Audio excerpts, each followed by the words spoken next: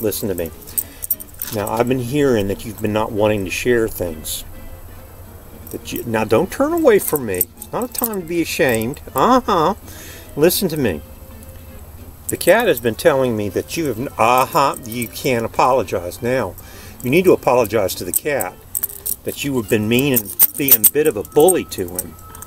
So, I think you need to go talk to Tiger and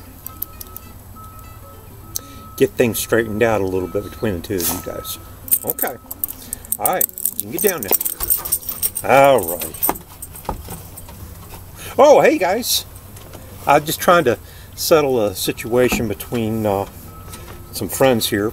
Sometimes they have a bit of a disagreement. Yeah, you know how that goes. Would you like to hear a story? I figured that's why you guys come by. My name is Mr. Scott, and I've been doing some stories for some of the guys that are out of school right now, so they have something to listen to. And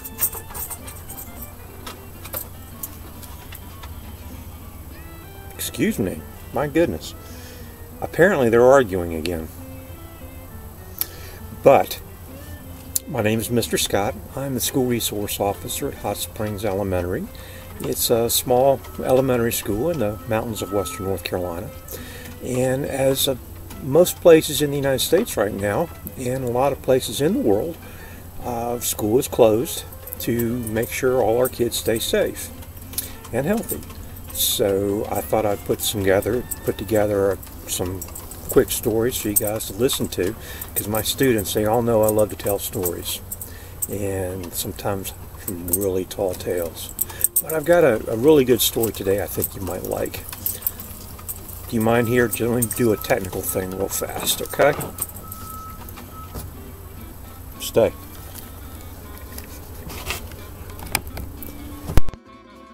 All right. Here we go.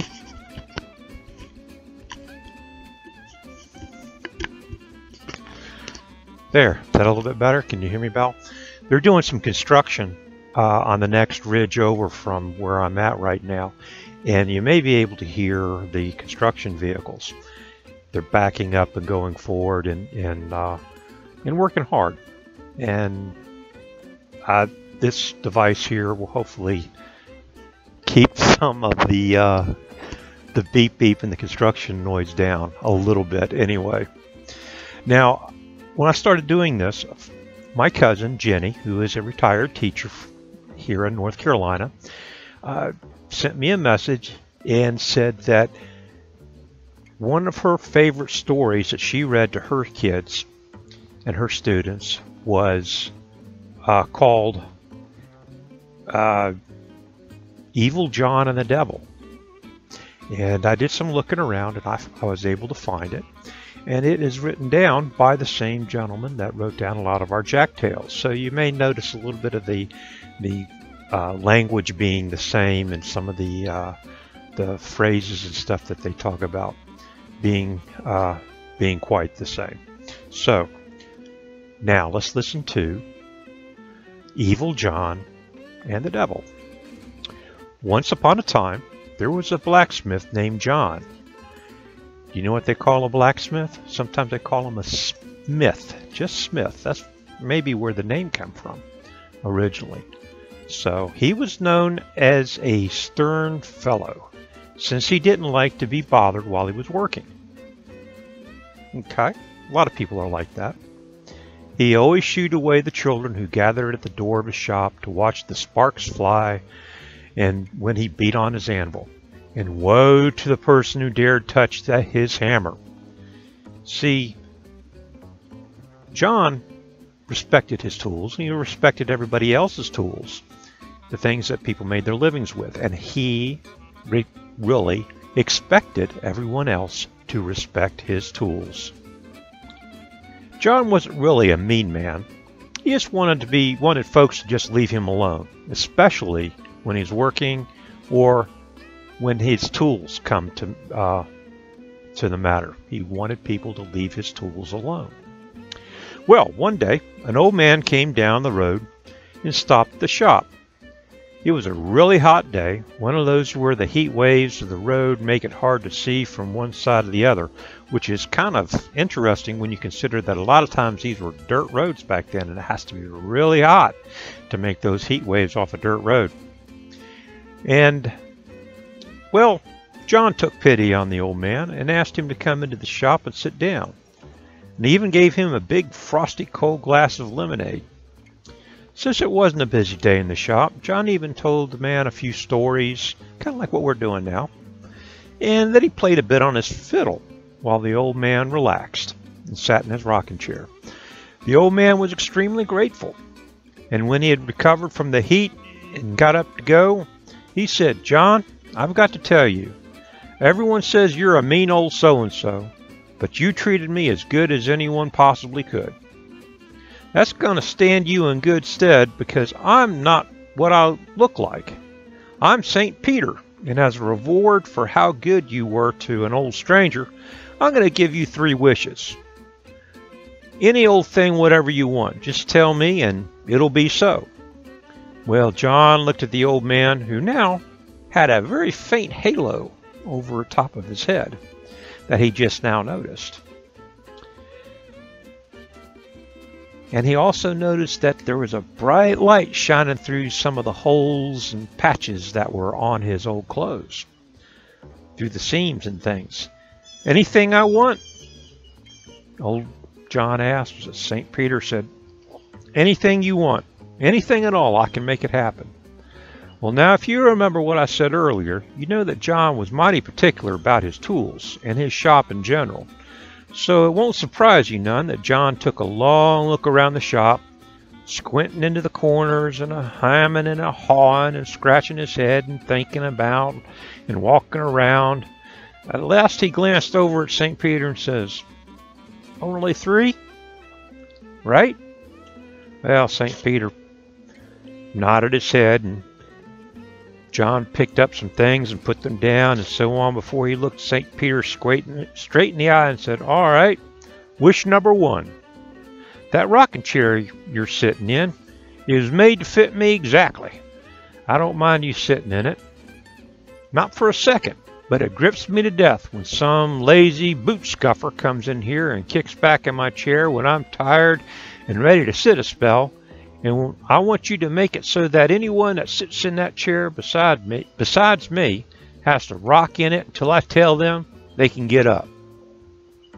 Well, St. Peter's smile faded a little bit, and he snapped his fingers and said, "Okay, there you go, John.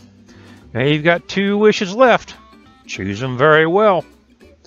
Well, John smiled a bit with the corner of his mouth and said, "You know what? It bugs the heck out of me when the kids come in here and take my good hammer when I'm not looking.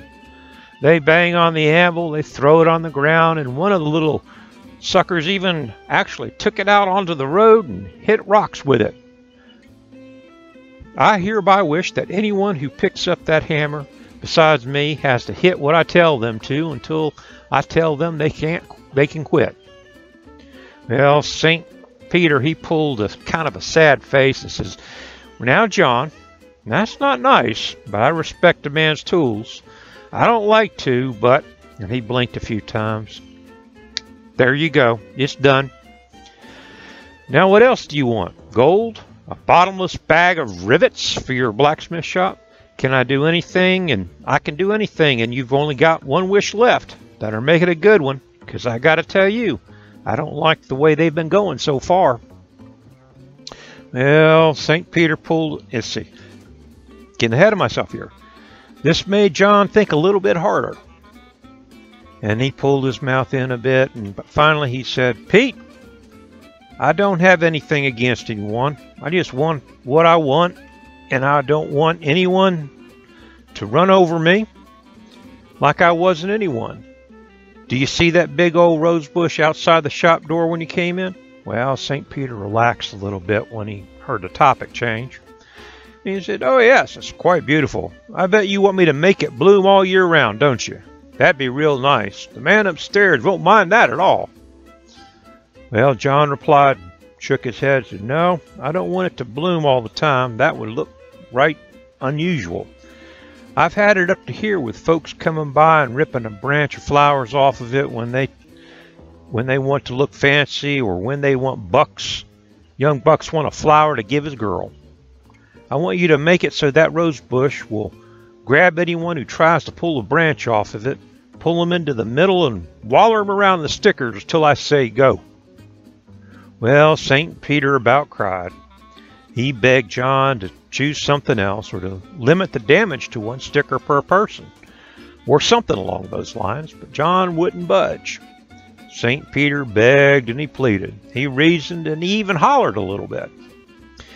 He even pointed out that his boss would not at all be amused. But nothing would make John change his mind. So finally Peter gave in. He got a strange look like he was doing something unpleasant, closed his eyes, sighed long, and looked at John. And "John, I tell you," he says, "I thought those folks who said you was mean were wrong after the way you treated me, but now I'm not so sure. But a promise is a promise, and now we both have to live with it. A deal is a deal, and this one's done. Hope you turn out, John, all right. I've got to go now. See you in a few years." Well, the years went by, as years tend to do, and eventually folks learned to leave old John in his shop alone. Of course, his reputation as a mean so-and-so got worse as the years went by, even though folks forgot exactly why. They just knew not to bother him. Eventually, as with all mortals, John's time on this earth drew nigh.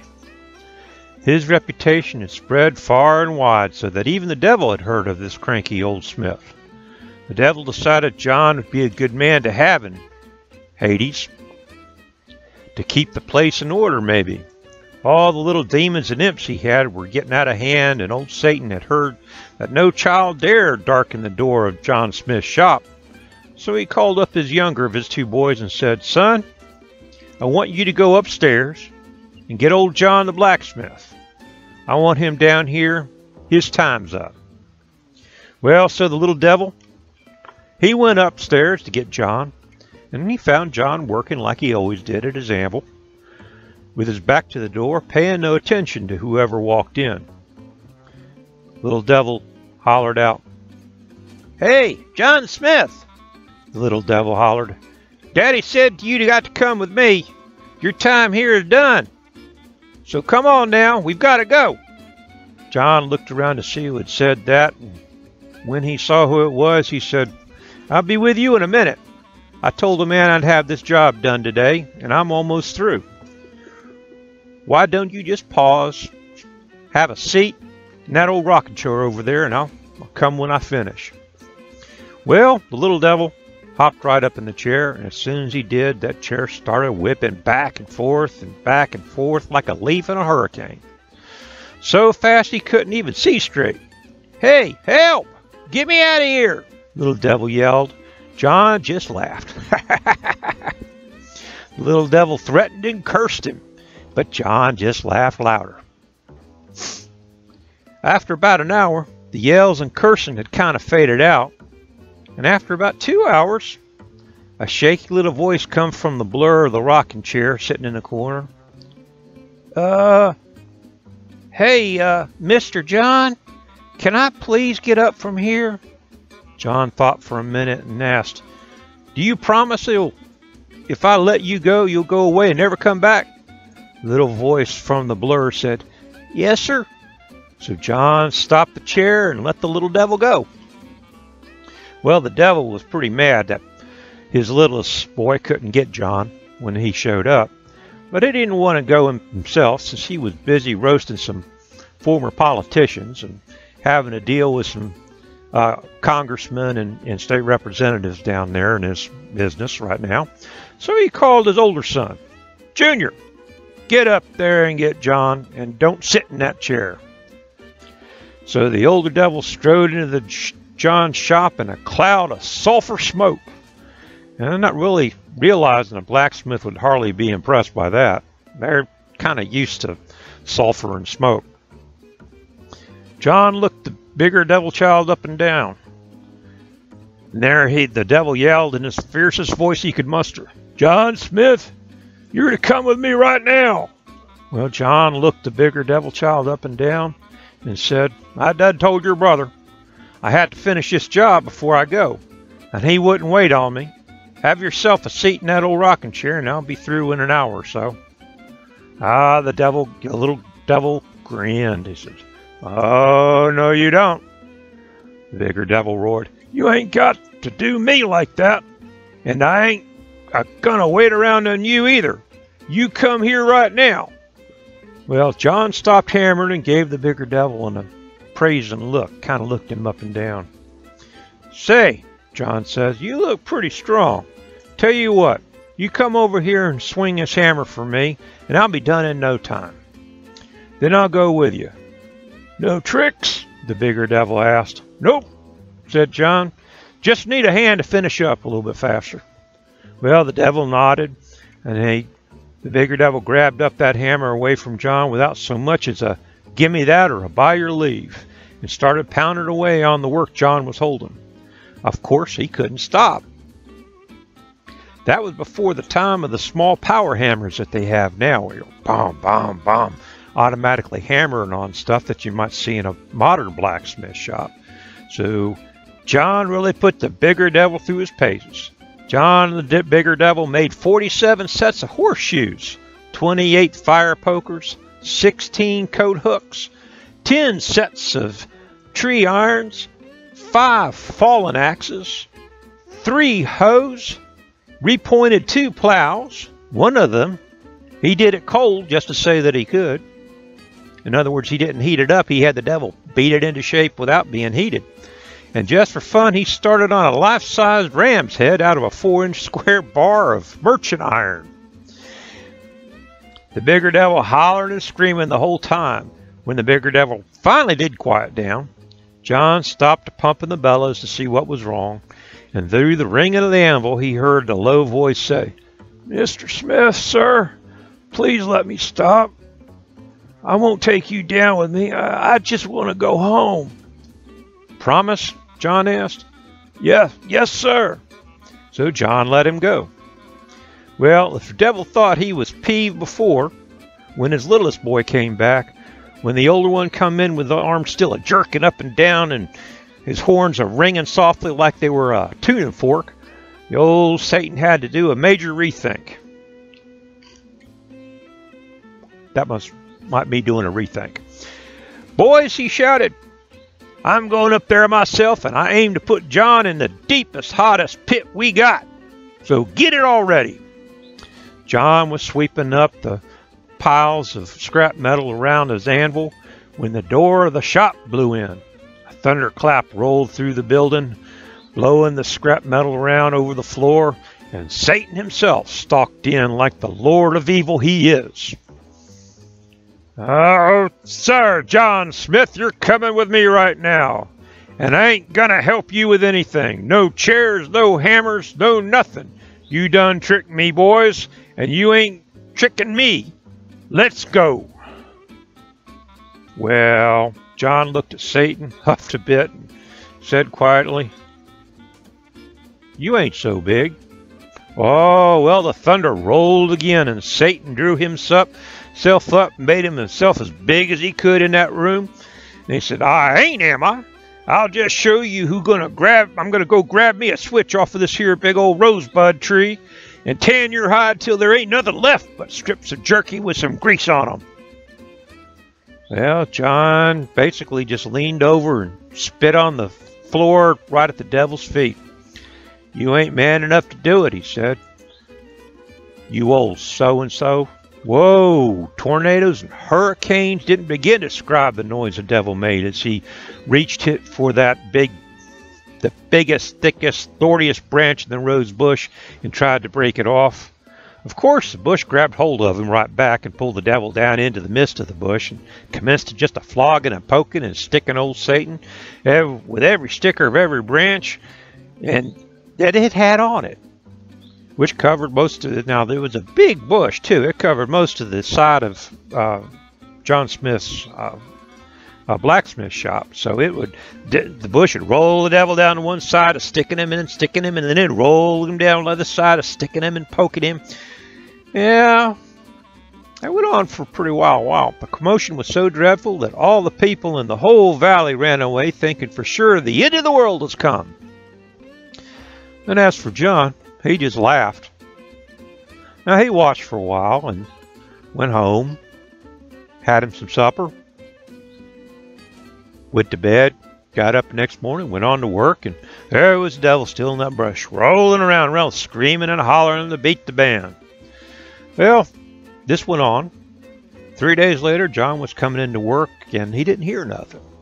When a little voice from the middle of the rose bush asked, "John? John? John, it's me, your old pal Satan. If I agree to go away, will you not tell anyone about this? About what happened tonight? Or today? He says, I won't bother you ever again. I swear. Just please let me go." Well, so John let him go.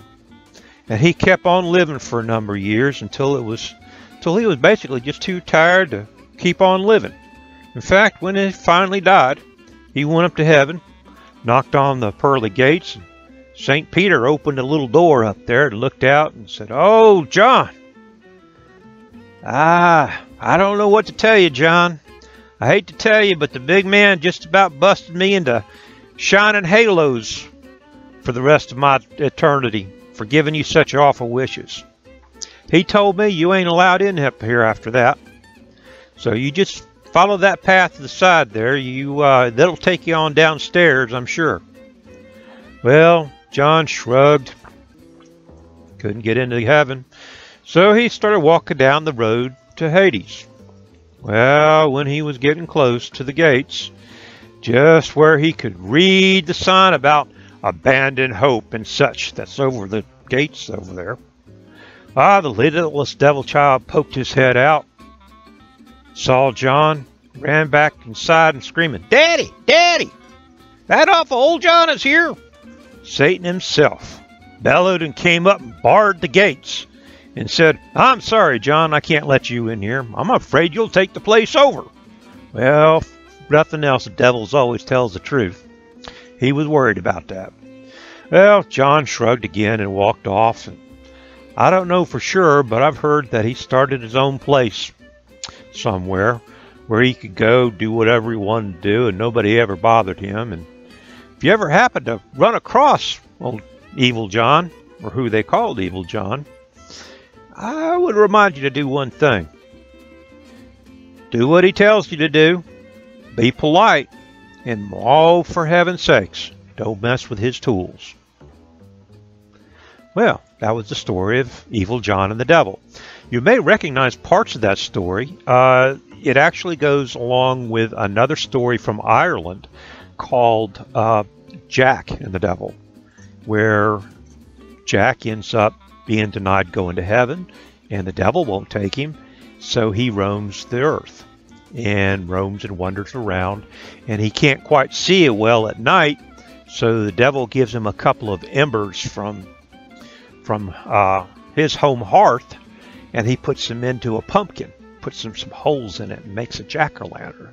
And then he goes through the darkness with that jack-o'-lantern, and sometimes you can see Jack and that jack-o'-lantern just kind of floating around. And sometimes people say that might be what the Brown Mountain Lights are. Some people say that might be those lights in the sky that we see that we can't quite explain. But don't know. But it's fun to think about all those things. So I hope you liked Evil John and the Devil. And we'll come back. Be sure to come back. We'll have another story, hopefully real soon. And I've got to take care of these two friends here that are arguing back and forth about who's going to stay on top of the porch and on top of the deck. Well, in the meantime, guys, do me a favor. Remember, wash your hands. Keep some distance between you and other people. Listen to Mom and Dad. Don't be scared. We're all just looking out for you. And some of the things that you may see may make you curious about why grown-ups are acting that way, but there's a reason, and we're just doing all we can to make sure you guys are safe, grandma's safe, granddaddy's safe, mama and dad are safe, brother and sister. We're just trying to take care of everybody, just like we're supposed to do, right? So in the meantime, remember, hands, distance, and I'll talk to you guys later. Bye-bye.